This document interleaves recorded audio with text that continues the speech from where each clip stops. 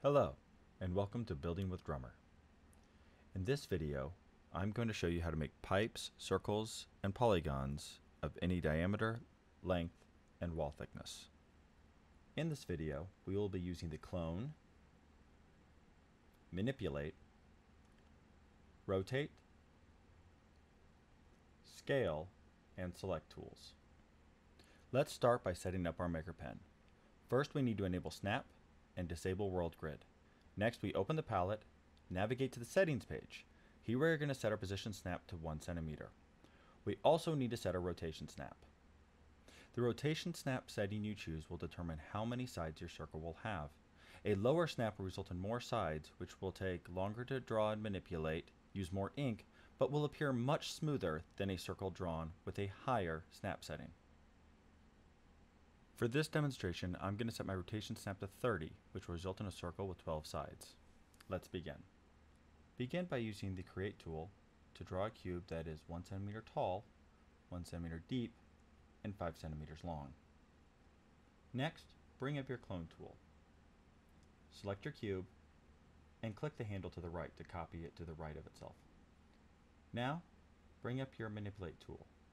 We are going to use this to double the size of our new cube, both back and down. We are doing this to put our rotation point of our new cube on the lower right edge of our original cube. Now, we are going to use the Rotate tool to rotate our new cube 1 snap. Then, we go back to the Manipulate tool and resize our cube back to its original size. We are now going to repeat the process of cloning the cube, manipulating it to double its size,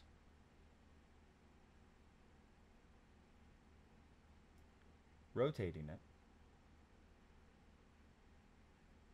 and manipulating it back to its original size for every side of our circle. Now that we've completed our circle, let's go over the process of manipulating it to change its diameter, wall thickness, and length. For this demonstration, I'm going to make a pipe that is 45 centimeters wide, 30 centimeters long, and has 10 centimeter thick walls. We start by clicking the Done Editing button on our maker pen. Next, we go to the Settings tab in our palette, set our position snap to 5 centimeters, bring up the Scale tool on our maker pen, then select our circle. We will first drag the left handle of our circle to put it on the grid, and then we'll drag our right handle to get to 45 centimeters. I do this by dragging it as far back as it will go to the left, and then bringing it out another 8 snaps. We will now resize each side of our circle using the Manipulate tool. We do this by dragging each side in towards the center 2 snaps. We'll repeat this for every side of our circle. Next, we are going to bring up the Select tool, click on one of the sides and hold the trigger, then drag it all the way around to select every side of the circle. We will then bring up our Scale tool, stand to the side of the circle, grab one of the red handles, then drag this out 5 snaps, or in this case, 30 centimeters. We now have our pipe, but you might have noticed that the sides of our pipe look a bit open. This is due to the large size of the cubes and the bevels on them. To solve this, we're going to have to push in each side roughly 1 centimeter. So first, we're going to bring up the palette, go to Settings, and set our position snap to 1 centimeter.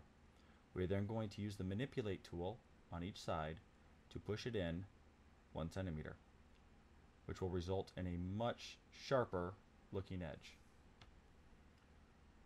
Once we are done manipulating each side, we will have our sharp edges, but our pipe will no longer have the same diameter or wall thickness it did when we started.